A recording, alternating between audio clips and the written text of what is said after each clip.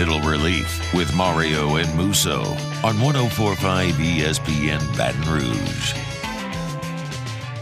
What's up, people? Welcome in to hour number 3 of Middle Relief. Mario Jerez alongside Jeremy Hill, Casey on the audio board, Paul O'Neill getting us on the YouTube. Y'all know what time it is. Time for our daily countdown to kickoff segment. But before I get into that, I do just want to quickly address this report from Mike Scarborough, which I did see. Apparently, he reports that Coach O and LSU's athletic director, Scott Woodward, might still be fighting to keep Dare Rosenthal and getting him to stay at LSU. But to be honest and to be candid with y'all, there's not much other information to support that besides Mike Scarborough's article. And Mike Scarborough's article on TigerBait.com has a paywall, so I'm not able to read it. But what I will say is you guys heard Coach O earlier on this show and on OTB saying that he wishes Dare Rosenthal the best, and it looks like he is gone as an LSU Tiger. But that Mike Scarborough report is out there, and we'll continue to update it as we go. But right now, there's nothing to really support it, and I'd rather not get into it because besides Mike Scarborough, nobody else is really saying that Dare Rosenthal has a chance to stay at LSU. It seems that he's gone. It seems like he's going to hit the transfer portal, and there, again, a lot of conflicting reports out there because since that Mike Scarborough report has come out, you've had people write about him maybe going to Florida or about Dare Rosenthal going to Baylor. So, again, conflicting reports. I did see the report, but don't have much other information to offer there. So, transitioning here, we are 66 days away from LSU and UCLA inside of the Rose Bowl. Jeremy Hill, we're getting closer and closer. Real exciting stuff. Yeah, most definitely, man. You can almost smell it in the grass in the morning. You just get that feeling when football season's approaching. I'm super excited for the Tigers to roll out there next season. Smell it. Don't eat it. Yeah, most definitely not eating it. So there's no number 66 on the roster this year, and I do have to shout out somebody in the chat whose name is not handy right now, but somebody pointed out that one Alan Faneca wore number 66 for LSU, and he's an LSU legend. No other way to say it. Jay Hill playing for the Tigers from 1994 to 1997, and in the 1997 game against Florida, which is one of the iconic games in LSU history when they upset the number 1 ranked Florida Gators, who were led by Steve Spurrier, Faneca was pushing people around that game. He was a big reason why LSU was able to win that game, and then he carried over that success from college into the NFL, getting drafted in the first round of the 1998 NFL Draft, played for the Steelers, the New York Jets, and the Arizona Cardinals. In that time, Faneca was a 6-time first-team All-Pro and a 9-time Pro Bowl selection, and he's got the ring to validate it. Won the Super Bowl with the Steelers in Super Bowl 40 when they took down the Seattle Seahawks. He was elected to the Pro Football Hall of Fame in 2021, and as of May of this year, he is the head football coach of Frank W. Cox High School in Virginia Beach, Virginia. Alan Faneca is somebody who's an NFL legend and an LSU legend, and as we're 66 days away from UCLA and LSU in the Rose Bowl, we had to remember his career. Most definitely. Just a stud offensive lineman, one of the guys you definitely remember through LSU, being an All-American offensive lineman, which we don't have many of. Being a first-team All-SEC guy and also winning the Jacobs Blocking Trophy. I think his career is definitely heralded. I definitely don't remember him. I was a little bit before my time, but I definitely remember his NFL career, and he was definitely a stud out there, and it was a pleasure to watch him. Okay, so I probably did not need to get creative with this segment because we could have just talked about Alan Faneca the whole time because his career was so good, but when I look at LSU and the number 66, it is significant, Jeremy, because LSU has played the University of Arkansas a total of 66 times. And in that series, LSU is 42, 22, and 2 overall. Arkansas has not beaten LSU since they beat them 31-14 back in 2015 inside of Tiger Stadium. That game was not fun at all. LSU won the first ever meeting between the two schools 15-0 back in 1901. So they've been playing for a really long time. And the Golden Boot has been at stake in this game ever since 1996, and ever since that trophy was introduced, LSU is 16-8. And this is a rivalry that's a little bit one-sided, not an opinion. You saw the record, 42-22, but it is a great rivalry, Jeremy. And I've grown to respect Arkansas a little bit over the years. They've had some very memorable games for LSU, some games where LSU came out on top, and some where Arkansas shot the world and upset LSU. But when you think of this series, when you think of this rivalry, when you think of good memories, when it comes to LSU versus Arkansas, what comes to your mind? Most definitely. Nothing but good memories for me. I had the pleasure of never losing to Arkansas. That would have been a huge bummer if that happened. But okay, I was going to say humble brag, but then the brag turned into not so humble. Yeah. So, but I definitely remember those battles with them. I definitely remember the overtime game when McFadden was going off and just yelling at my TV. We couldn't stop him, and we still won the national championship that year. But I definitely remember that game. I remember also just going up there my freshman year, it was super cold for an SEC game. I just remember my toes almost freezing off, and you just don't get those feels for SEC game. We came out with the W, which was good, and I also remember my last game in Tiger Stadium happened to be against Arkansas, and we got the W in that as well, so that was cool. And you had one play that you wanted to reference against the Razorbacks. What was that play? Oh, nice little 55-yard touchdown. You know, we were down and we needed a play, and you know, the offensive line did a phenomenal job just blocking everybody up, and they just gave me a wide open hole to hit, and I just, next thing you know, I'm in the end zone. You know, Tiger fans yelling and celebrating, and it was a really fun moment for me as a Tiger. And we could see it here on the screen. A la yarda 30, a la yarda 20, Jeremy Hill, yarda 10, hasta luego, touchdown, LSU. That's actually how it sounded because I actually called this game. Really cool. New jerseys that year. Yep. You guys, long stripes. I actually like the long stripes. A lot of people don't like them, but I actually like the long stripes on the shoulders. That was a great memory, and there's many great memories when it comes to LSU versus Arkansas. You brought up the 2007 game, which was not a good memory, but very memorable. I think Darren McFadden is still running, but the cool thing about that is LSU lost that game and still won the national championship with 2 losses. So that's one that Arkansas fans are never going to forget, one that LSU fans are never going to forget. I saw somebody in the chat bring up the hit that Chad Jones had against Arkansas back in 2009. And when it comes to this rivalry, I think that game is a little bit underrated. LSU wins 33-30 in overtime. We all remember that hit by Chad Jones, and Trendon Holiday in his last game inside of Tiger Stadium ran back a punt, and I remember those gold jerseys too. Those were tight. Yeah, I was at that game actually as a recruit, so that was a super cool game to watch, and watching Chad make that huge hit. I think he got flagged on the play actually, which was a bummer, but that game was super exciting to watch. I think it was another senior night in Death Valley, which is super cool because you can just feel the energy. All the fans know this is our last time to make our impact this season, and they definitely showed up and showed out, but that was a definitely cool game to be at.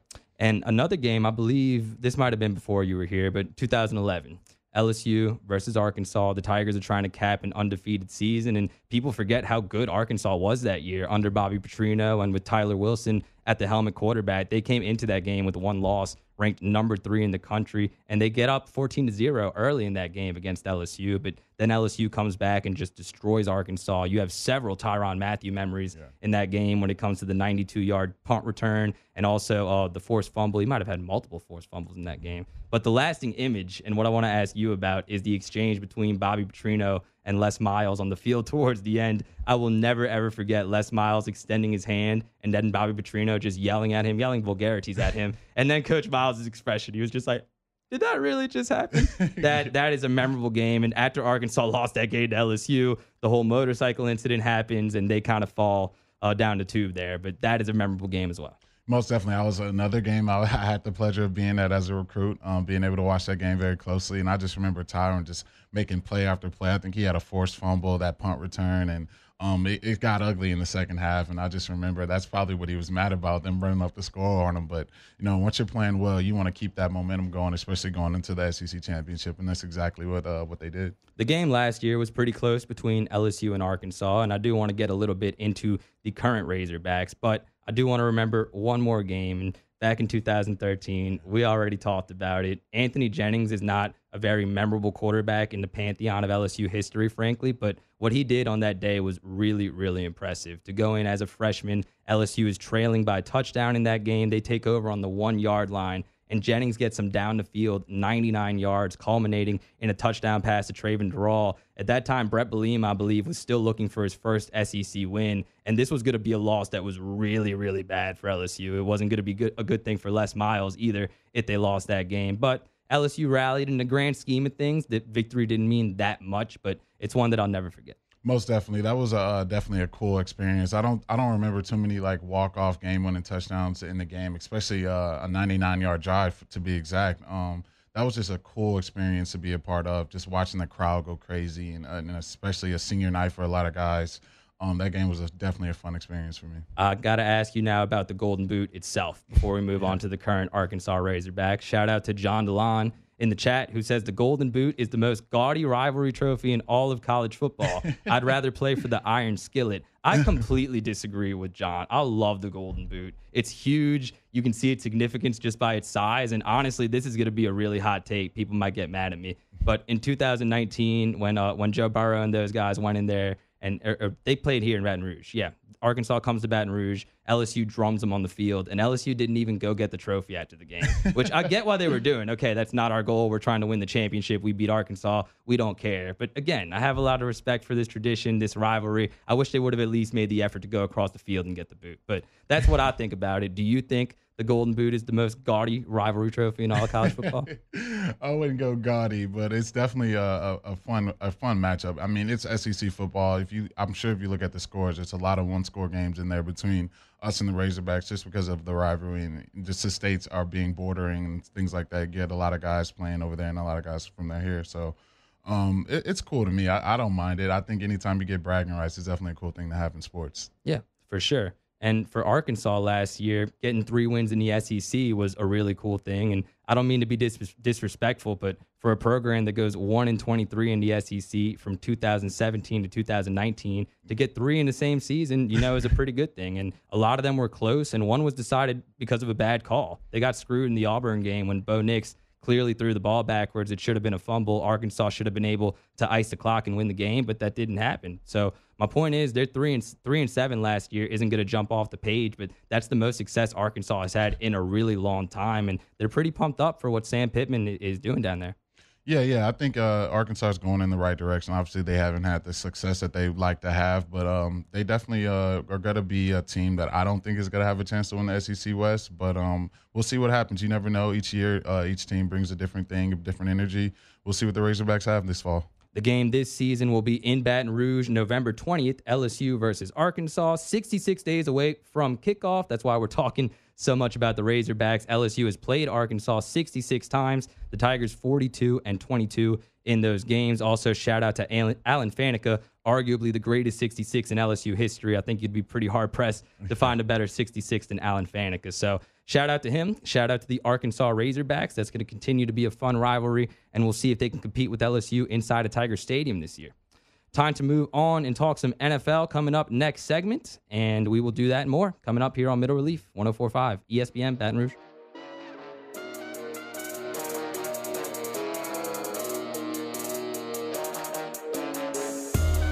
Middle Relief with Mario and Musso on 1045 ESPN Baton Rouge.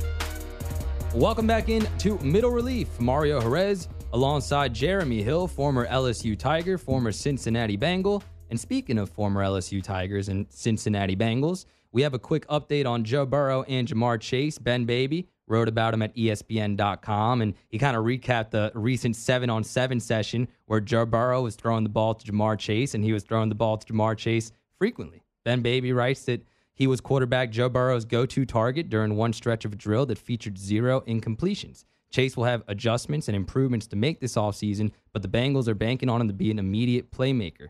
Joe Burrow said about Jamar Chase, "I'm excited about where he's at. He's a really smart player that understands what we're trying to do in the offense." And it's really exciting. We've said it on this show before. The combination of what these guys did in college now on the NFL level is going to be something that the Bengals hope they can replicate, right? And Joe Burrow had a lot of influence when it came to drafting Jamar Chase. Zach Taylor has admitted as much. It's not like they drafted him only because Joe Burrow said so, but they were definitely in his ear about the possibility of drafting Jamar Chase. That has come to fruition, and now they're getting some work together, getting ready for the upcoming season. Most definitely. And I think before the draft, I think everyone had, for last year's draft, I think everyone had Jamar as a better receiver than Justin Jefferson. And we all saw what Justin did in the NFL his rookie year. So you would hope that Jamar can just replicate that and just be himself. I think he can just go out there and just be Jamar, and he's going to make a ton of plays, especially with Joe leading the helm. I'm excited to see that connection link up and score some touchdowns. They're going to be definitely formidable for the next coming seasons.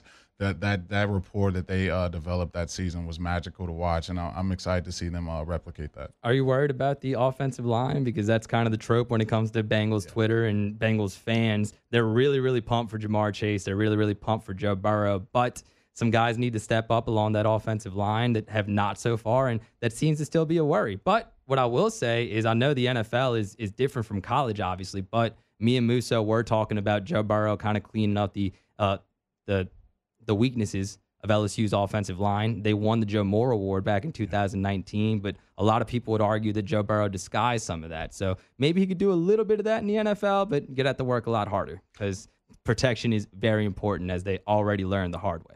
Yeah, most definitely. Like I always mention on this show, their division that they're in, that all those defensive lines are very formidable. They're going to come after the quarterback. You look at Pittsburgh, you look at Baltimore, you look at Cleveland. They all have great defensive lines, and that's something that the Bengals are going to have to get figured out very fairly soon when they start the season. But if there was a quarterback to pick to go against that and have all his back against the wall, it'd be Joe Burrow. We've seen him do it time and time again, and if there's a quarterback that I would want to believe in and charge behind, it'd be him because he has the pocket presence and he has the escapability that's very underrated to me. I think that's a big part of his game is the way he escapes the pocket and keeps his eyes downfield and finds his receivers downfield. It's so beautiful to watch. So I think Joe can continue to do that. Hopefully he can stay healthy, and they can make a run in the AFC North. He's determined to stay healthy. He's trying really, really hard to get back for week 1. And Joe Burrow is a very driven person. I'm pretty sure he's going to be on the field week 1. But we'll see. Cincinnati getting some work from their second-year quarterback, Joe Burrow, and their rookie wide receiver, Jamar Chase, that will catch passes from Joe Burrow. And a guy that's caught a lot of passes in the NFL, retired recently, and I'm talking about Demaryius Thomas. Thomas was the first of 2 first-round picks for the Broncos back in 2010. We all remember the other, Tim Tebow. Yeah. And those guys had a very memorable moment together. But Demaryius Thomas had a much better career. He finishes his career as the team's second leading receiver, 9,055 yards, only behind one player, which is Rod Smith. He's third in franchise history when it comes to total catches, 655, which is also only behind one person, Hall of Famer Shannon Sharpe. So this is a guy that's a legend in a franchise that has had many legends. 10 NFL seasons, 724 catches, 9,763 yards to go with 63 touchdowns. He also did a lot of good work for Mario's fantasy team over the years. So very grateful to Demaryius Thomas. One of the, I don't want to say great wide receivers of this era, but maybe a guy that was a little bit underrated throughout his time in the NFL, never really had consistent quarterback play. And I think his proudest moment being catching a pass from Tim Tebow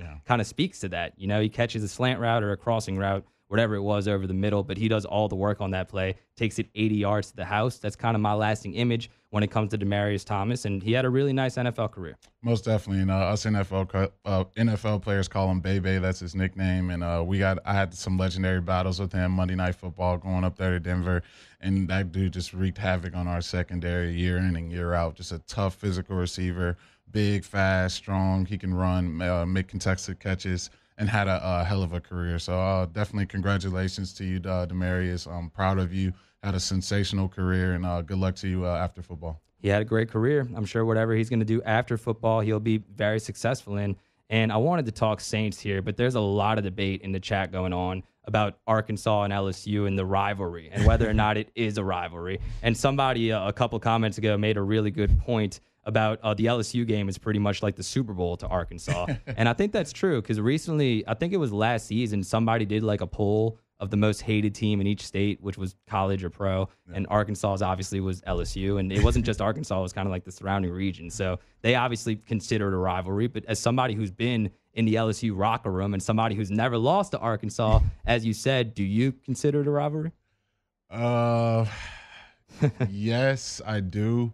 Only because of where it used to be positioned, because I think we used to play it on Friday, which made the game feel a little more special. Yeah. And then I think they may have moved it back to Saturday, but when they used to play it on Friday, it just has a special feel to it, especially that Thanksgiving week. I remember just not being able to have Thanksgiving with your family because you're playing Arkansas. So it just had a little special feel to it. So I wouldn't just throw it out of there because, like I said, they play us close a lot of games. We don't just blow them out every year. So, yeah, I'd say it's a rivalry. I respect them. I know they haven't beaten LSU that many times over the year, but they've broken our hearts enough, I think, right, as LSU fans. I mean, everybody brings up the 2007 game, but the 2015 game was a really bad loss. I mean, LSU comes off the loss to Alabama, which most people expected. Maybe not for them to get drummed the way that they did in Tuscaloosa, but they were supposed to come back, play Arkansas, a team that had like one SEC win in the prior 2 years, and take care of business, but they didn't. And that was kind of the beginning of the end of the Les Miles era, Jay Hill. They lose 3 games in a row to finish that season, and then they beat Texas A&M at the very end. The whole debacle happens with Les Miles and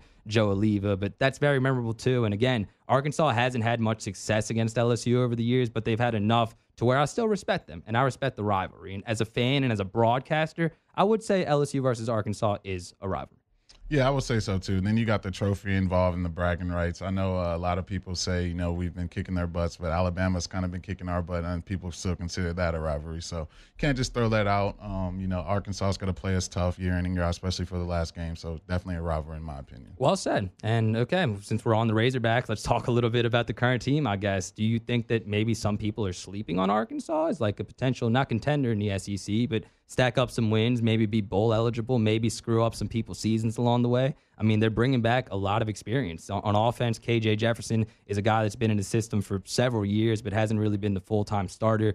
He's a sophomore, but he's been playing for Arkansas for 3 years. This year, he'll finally take over for Felipe Franks, and he has a really good wide receiver to throw the ball to when it comes to Trayvon Burks, who was an all-SEC wide receiver last year, 51 catches, 820 yards, and 7 touchdowns. They do lose Mike Woods, who is their second leading receiver. He transfers to Arkansas, but you have an experienced quarterback, and you have an all-SEC wide receiver to go with Sam Pittman as a head coach, and he's going to have a quality offensive line blocking for all of those guys. And then when you look at Arkansas's defense, they straight up might be a little bit underrated. They returned 9 starters on Barry Odom's unit, who's a really good coordinator, by the way, including first-team all-SEC linebacker Grant Morgan. Morgan was second in the SEC in tackles with 111, which is a lot. And by the way, they have 2 guys on defense that were all SEC second-team players in safety Jalen Catalan and Bumper Poole, the linebacker. Yes, his name is really Bumper Poole, Yeah. But he's a second-team all-SEC performer. And again, Barry Odom is a really good coordinator. So a lot of experience, tangibly a lot of talent for Arkansas with these all-SEC performers. And Sam Pittman is a guy that many people respect as a head coach. So again, I'm not saying they're going to be contenders for the SEC West, but they are bringing back a lot, and Arkansas might be a team that some people are sleeping on this year.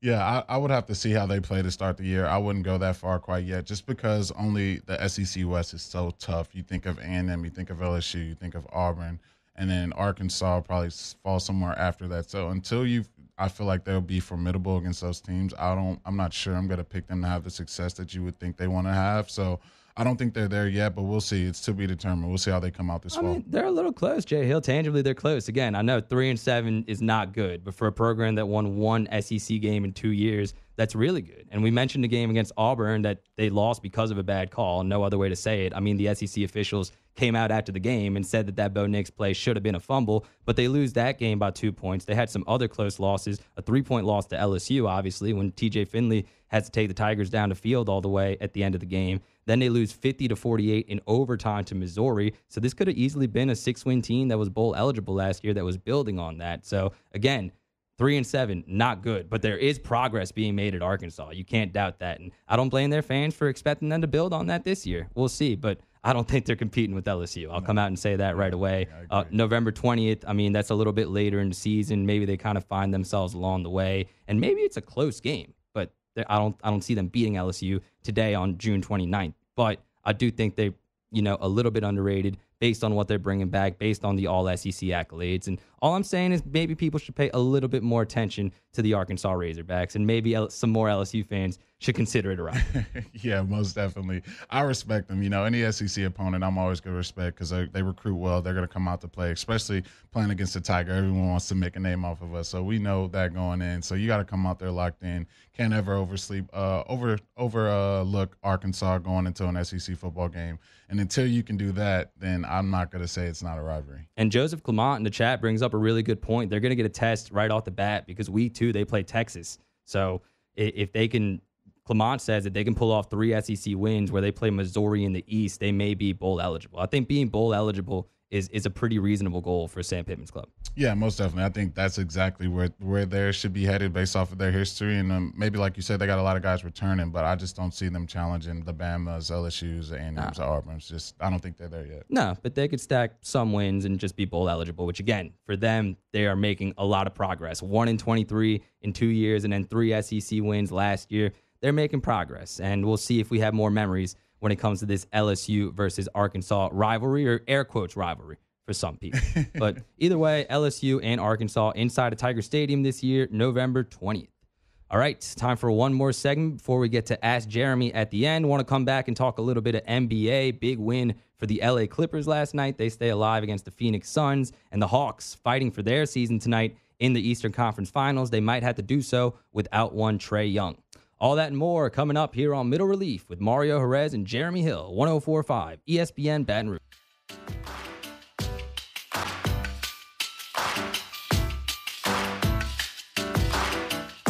Middle Relief with Mario and Musso on 1045 ESPN Baton Rouge. Welcome back in to Middle Relief. Couple segments to go here on this Tuesday show. Stay tuned for After Further Review with Matt Moscona coming up in 25 minutes, top of the hour. Matt will cover LSU baseball and football and all the other wonderful topics that he does a great job covering every single day. Wanted to talk NBA here, but the debate continues in the chat about LSU's rivalry with Arkansas, or the legitimacy of the rivalry, whether or not it is one. Emil in the chat points out that Les Miles was 6-5 against Arkansas, and it could have been a lot worse. And established journalist Jeremy Hill was over here during the break looking up the past series, and there was a lot of one-score games over the years between LSU and Arkansas. So, again, the final record kind of proves to people's point that are saying it's not a rivalry, 42-22. The games are always fun. Yeah, most definitely. I think that's really all you can ask, especially being on the Tiger side, being on the winning side.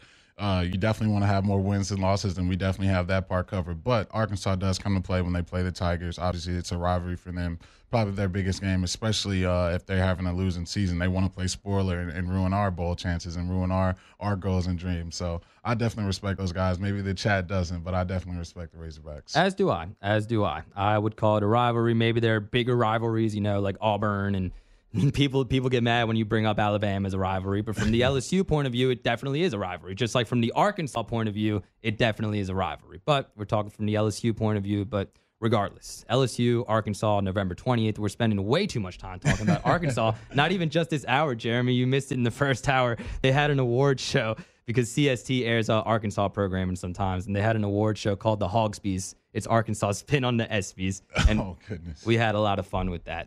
Paul George is having a lot of fun in the NBA playoffs. And think about it, Jeremy. The last time Paul George was in the Phoenix Suns arena, he was missing 2 free throws at the very end of that first game. Pretty much choked. The pandemic P narrative was back, but he has very much made up for it, man. Last night, 15-20 with 41 points, 13 rebounds, and 6 assists, 3 steals as well, doing it on the defensive end as the Clippers beat the Phoenix Suns 116-102. They stay alive in the series. The Clippers now lead 3-2, and you could tell how nervous Chris Paul is getting from his facial expressions. The Clippers are now the only team to overcome a 2-0 deficit twice in the same postseason. They now trail into conference finals 3-2, and they got to be feeling pretty good about themselves going back to Game 6 in LA, especially with how well Paul George is playing.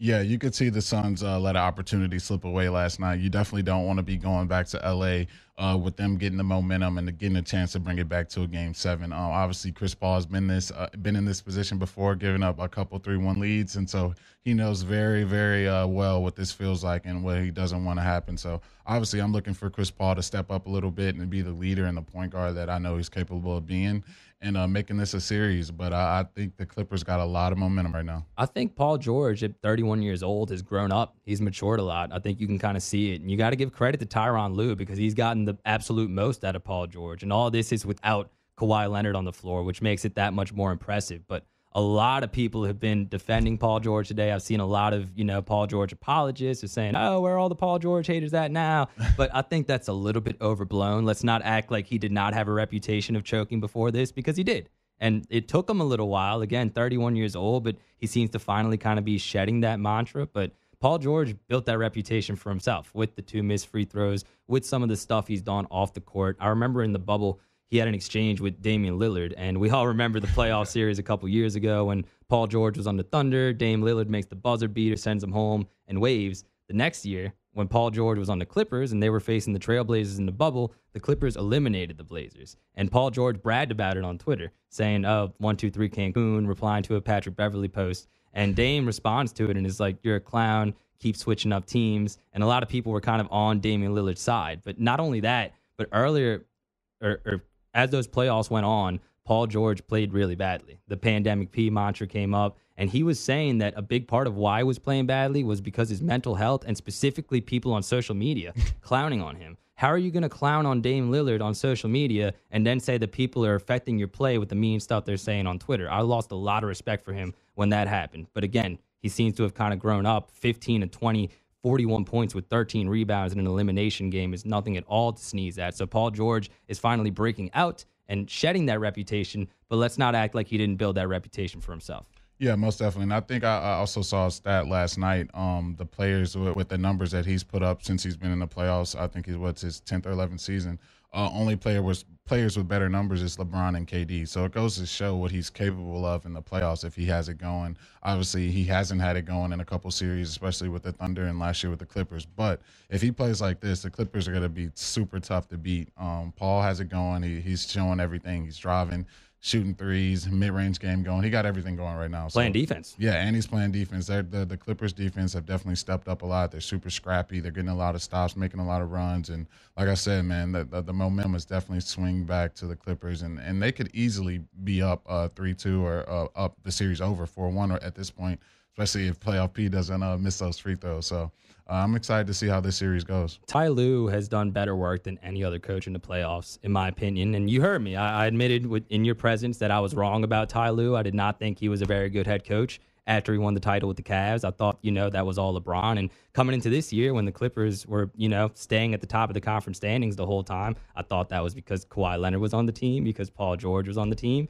and because Ty Lue pretty much lets them do whatever they want. But again, how wrong was I? Look how good they're playing in the absence of Kawhi Leonard. Look what they're getting out of Terrence Mann. Look what they're getting out of Reggie Jackson. These guys were not doing this before Tyronn Lue was their head coach. And then again, the coup de grace is what he's done with Paul George, who is playing the best basketball of his career. So Ty Lue, if they had a Coach of the Year award specifically for the playoffs, Ty Lue would definitely take that home. Yeah, I definitely agree with that. Just the adjustment he makes game in and game out. I think last night they started out the starting lineup without a center. They went small and they played a lot of zone, and it kind of shook up Phoenix a little bit. And those are the things you got to do in a playoff series when you need to make adjustment. And T. Lue seemed to make every right adjustment all throughout these playoffs, going down 0-2 to the Mavs and the Jazz series as well. So I'm excited to see how this Game 6 and Game 7. If I had to predict, I'm going to say the Clippers bring it back for Game 7. How nervous do you think Chris Paul is right now?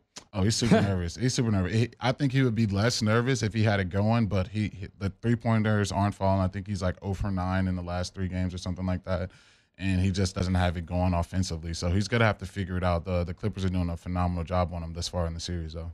Game 5 tomorrow night, and the Hawks are hoping they have Trae Young tonight. He is questionable after he had a very unfortunate encounter with the referee. 36 seconds to go back in the third quarter of Game 3. He inadvertently stepped on the right foot of one Sean Wright, who was the head referee in that game. Feel really bad for Sean Wright. I'm sure a lot of people are kind of getting after him, but just wrong spot, wrong time, nothing he could do about it. But just terrible timing for the Atlanta Hawks, who won the first game in this series. They almost had Game 2, had a 7-point lead late in that one before the Bucks come back. But I was already kind of saying this series was over. I think the Bucks have kind of figured things out with Coach Budenholzer and kind of stabilizing Trae Young and John Collins and all those guys that have been playing so well. But now with Trae Young going down, that just magnifies that even more. And I have a really tough time seeing, frankly, how the Hawks win even another game in this series. Yeah, I think the Bucks are definitely they figured the Hawks out a little bit. I saw the adjustment that they made. They stopped fighting over those picks and start switching those pick and rolls with Trae Young, which I think is the thing to do. And you make him ISO and hope he gets tired and hope he starts missing,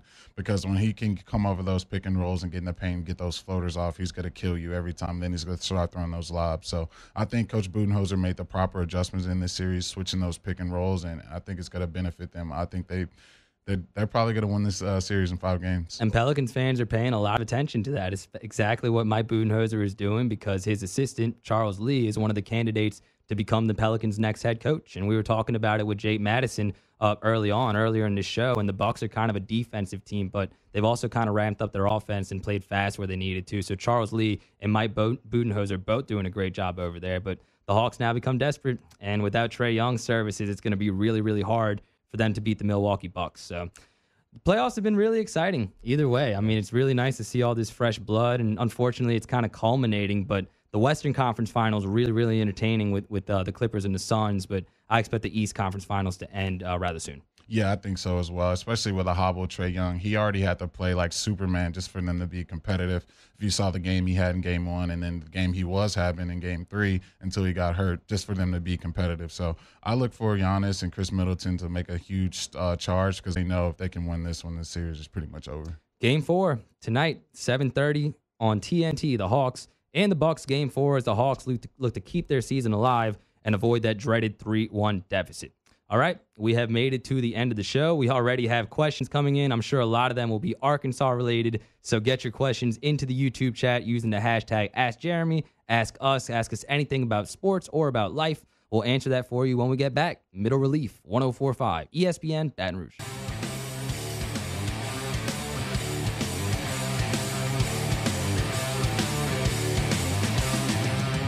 Middle Relief with Mario and Musso on 1045 ESPN Baton Rouge.